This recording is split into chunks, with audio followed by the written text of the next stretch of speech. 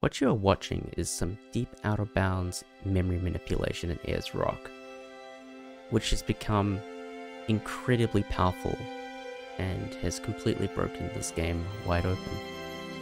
To illustrate the power of this glitch, or this technique rather, this is Prox. This is not part of the glitch. Sanctum warping into Proxes was set up earlier. Notice how there is nothing here. We don't have the end game flag set or anything like that. But if we move carefully and get ourselves onto the correct tile out of bounds, by stepping on this particular tile, we will write the value into memory that signals to the game that the game should be over. And on Sanctum warping into Prox, what we will see is that the game, well, we can just go straight to the credits.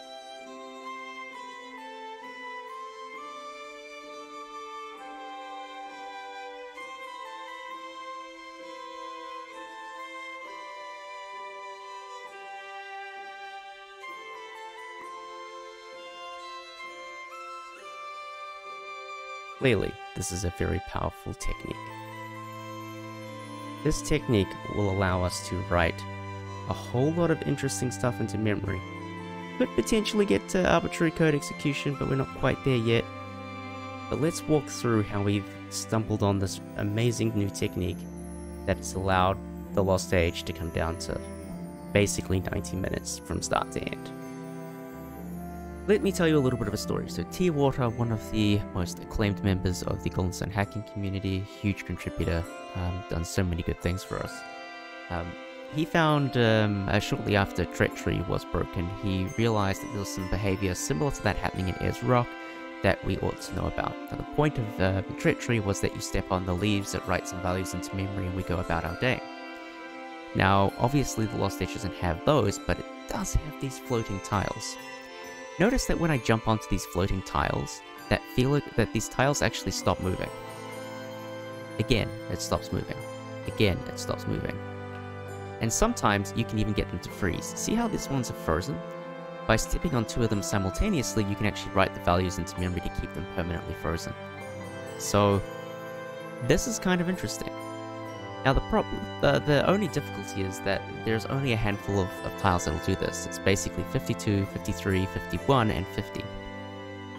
And not every room in Ayers Rock has these things, and well, we're also limited in the memory addresses that we can reach. Because while we can get out of bounds in this room using the retreat glitch, I'm just going to use debug to get out of bounds, there's actually not that many places where there are 50 tiles. As you can kind of see out of bounds, there's really nothing going on here. And that's a huge problem. That greatly limits the places where we can write things into memory, and the dream was dead. And that was it. So it wouldn't be a very good video if that's where the story ended. And fortunately for us, that's not. Teawater had another really good idea that he brought to the community a little while ago, and that's led to kind of this blowing up to be that amazing thing that we've just seen. It actually involves Cyclone, of all things. Now, Cyclone has two things. The first thing it does is that when you use Cyclone, it kind of sucks you into the ground and then it triggers a loading zone. The other kind of Cyclone usage is this one, which when you cast Cyclone on it, it actually just takes your Z coordinates straight up until you hit the next loading zone. And same thing, this one will take us back down. This seemingly harmless behavior is actually allowing us to do some really crazy stuff out of bounds. The thing is about Cyclone, and Sand, and Hover, and a bunch of other things, is that the way the game determines whether or not the interaction on that tile will be valid is by using a check on what's called the third layer. So right now I'm displaying the collision associated with the normal layer that you can interact with. I believe this is layer 2. You run into walls, you do stuff, this will make sense. There's like a little 1E thing here, whatever. There's a B here that indicates the door, so on, who cares. But there is another layer that we can interface with, and that's the one that determines where the Cyclone works, and that's the third layer. If I switch over to the third layer, you'll notice that there's this EB indicated here. And it turns out that all of these layer 3 interactions exist on every map in Golden Sun: The Lost Age. It doesn't matter whether you're in Shrine of the Sea God, Mars Lighthouse, the EB interaction whenever you use Cyclone on it will actually do exactly this. It will take you up, you know, change your Z coordinate to be a little bit higher. It's this fact that allows us to do some crazy stuff. So let's see what exactly I mean by this. So now we're in Ayers again. I'm going to switch from displaying the normal collision to the layer 3. Now this is layer 3, and if I go down a little bit, there's an EB tile. If I cast Cyclone on the EB tile, you can see things are changing. In fact, you saw a little bit of Felix's head. Felix zooms up. My Z coordinate is now 10. What's happened is my Z coordinate's been raised. Now what that has done is it's actually changed where the interaction with tiles gets written to. So it's changed the address that I'm referencing, which is the stuff over here, and that suddenly, if we do this enough times, is going to put us into memory ranges that actually become useful. In fact, if we do this 31 times, this actually puts us into a state where we're writing values into memory in a really interesting way. What you're about to see is going to illustrate what exactly is going on. So, in a very, very crude way, whenever you step onto these 50 tiles, or 51, 52, or whatever they are out of bounds, it actually physically writes in that value into memory and makes it appear on screen. This guy here, I've made it appear on screen. Walk off the tile, it goes away. Walk on the tile, it comes into existence. And it's the writing of that value into memory that allows all of this stuff to really happen. Let's understand the geography of the Lost Age maps a little bit. So what I've got here is a picture of map 83, which is a potential candidate for this trick, and in fact it's where I'm going to do the trick. It's the room where you'd normally do the retreat glitch onto the pillar to skip a room in No Save and Quit. Let's understand what I'm showing you right now. This is a dump of memory into an Excel spreadsheet. And I've color-coded it to anything that's red is a door, anything that's black is an impassable wall. There's a bunch of other impassable things given different height differentials that make it impossible to pass. And anything green is a 50 tile, but you probably can't make those out from this high view. Broadly speaking, this stuff here is your inbounds area. This stuff up here is your underflow Y area. Down here is some fun mystery data, which we'll talk a little bit about in a moment. Most of the time when we're doing out-of-bounds tricks in the Lost Age, we're leveraging this area of memory, or maybe over here, this stuff to the left of this grey line is underflow X. Normally we're trying to hit a door in this region. We'll do some maneuvering out of bounds, and ta-da, we hit a door. But if I zoom in here, you'll actually notice that the geography of Ayers Rock is particularly difficult to navigate. I've got all of this collision and these doors out of bounds, which make it incredibly hard to navigate, and in particular incredibly hard to get to the door that we want. The only 50 tile that is even remotely accessible is this guy down here, which is fine, but it doesn't write to anything useful.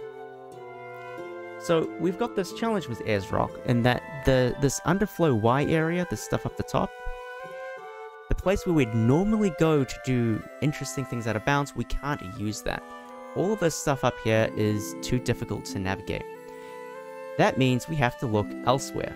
Now what we can look at is like a deep low values, or I guess high values of Y. It doesn't really make sense, it's kind of inverted. But it's basically targeting this area of memory. What is this area of memory? Part of this is kind of like sprite map data right here. But this stuff in here, believe it or not, is slot to enemy data. The funny thing, if you know No Save and Quit, you'll know why this is funny. It's funny because this is the same data that gives us grief with random height maps out of bounds. Random values in here can annoy us doing out of bounds tricks in other categories. So once again, we're in slot 2 kind of in enemy data range, which is kind of funny. I'm going to bring up an example of the gnome, actually. We're going to look at the same values in memory, or more or less the same values in memory. I have zoomed out way too much. That'll do. And now we've written extra stuff here. So this stuff in here is written because of the gnome. And you compare it with this one, you can kind of see how this band's a lot thicker now. So we can write kind of we can find an enemy, put that enemy in slot 2, or do some manipulation to get an enemy in slot 2, and kind of get a whole host of candidates down here that we can potentially access. In particular, we can almost get a 50 tile wherever we want to. So if we can figure out, I'm going to zoom in quite a lot now, this is a particular example for a gnome. In particular, if we can find, well, the gnome writes a 50 tile into this location, which just happens to align with an interesting flag that we actually care about. Now we could do this with other enemies to find different other combinations to hit other flags, but I'll just point this one out as something that's useful.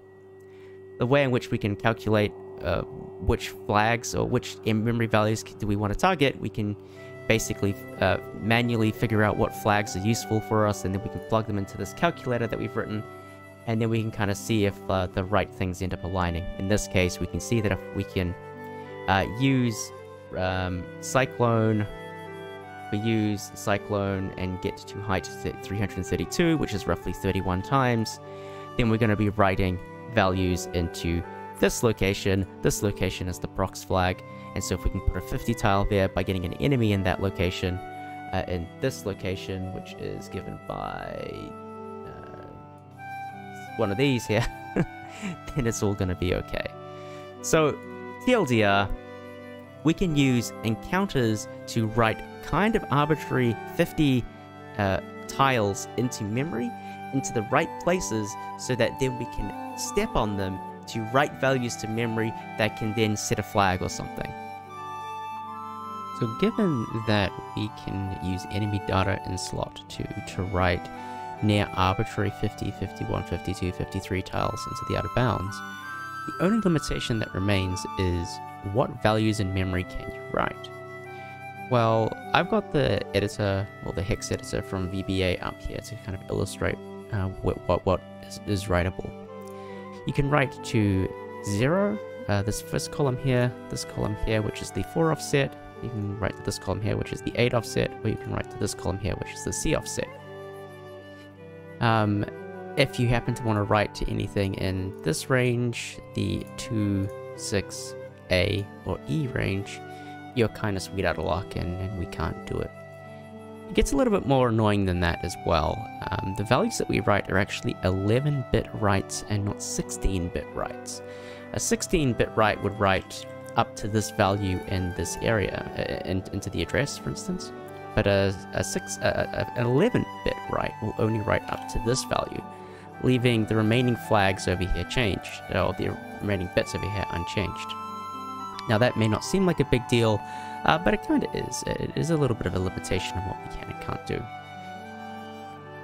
You're currently seeing on screen the different maps and tiles and writes that you can do in Ayers Rock. So map 85 is like the main chamber of Ayers Rock. It's that huge room with all the doors and the multi-levels and all that stuff. Map 86 is the one where you first enter Ayers Rock from the northern entrance. You use the lightning and you walk through the door. And map 87 is actually the room where we usually use the retreat glitch and get out of bounds and no save and quit.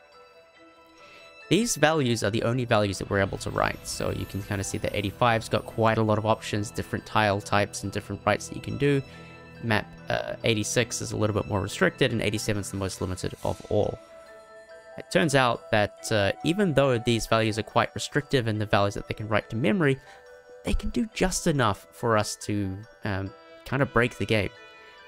This is the flag list of interesting flags, basically. These are the ones that we've identified as ones that could help us really speed up beating the game. And you'll notice that a lot of these don't actually align with the memory addresses that we were talking about earlier. Remember, it needed to be a 0, a 4, an 8, or a C. There's not a lot of those here. Conveniently, though, there's just enough here for us to really break the game. So there's some conveniences in like Tandaria Tower and the grind pillar that you can get rid of by writing values out of bounds. But the real power here is the prox flag, which basically just allows us to end the game and entirely skip Mars Lighthouse. And the no encounters flag, which is a debug utility, and the combination of these things plus death storage actually allows us to beat the game basically as soon as we get to Ayers Rock. So let's summarize. We know that an Ayers rock standing on one of these floating tiles will write a value into memory. By leveraging the fact that Cyclone tiles exist on every map, we can adjust our Z coordinates sufficiently high that we are writing tile values into incorrect locations and in almost an arbitrary way. We can write any value that these tiles generate into almost any place in memory subject to some minor constraints, and we can leverage this tech to go very, very fast and skip a lot of this game. We don't quite have arbitrary code execution, but it's certainly plausible that it's around the corner. What's next for the Lost Stage then? Who knows? We could have arbitrary code in 2 weeks' time. We could find some more interesting flags that we can write to do interesting things. I don't really know. What I do know is the Lost Stage can be completed in under an hour and a half, and that's kind of crazy.